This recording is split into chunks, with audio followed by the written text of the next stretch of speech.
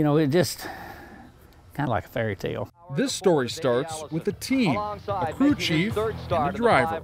Ernie Irvan in a Chevrolet. We knew Ernie was a great driver. So there was a lot of confidence, but not from the man behind the wheel. I was really down on myself because it's like, man, am I going to be able to hold up to what I need to do to be able to win this race? So Kingsport's own Tony Glover gassed up his driver. He said, you haven't been in a car this good.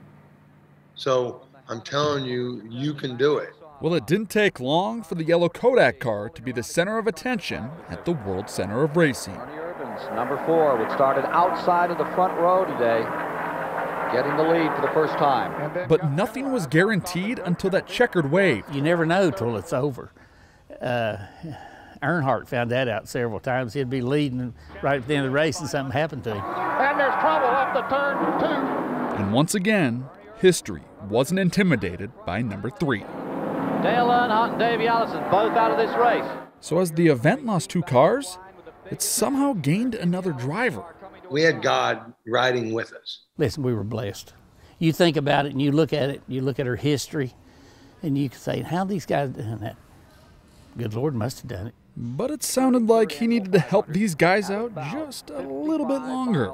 We didn't know what to do. We didn't know where winner's circle was. I'm in almost in tears just because from the time I started racing, that was your goal to ever win the Daytona 500. Even after the race was over, you had to pinch yourself and say, we did this. So a fairy tale finish for a real dream. In Johnson City, Jesse Kroll, News Channel 11 Sports.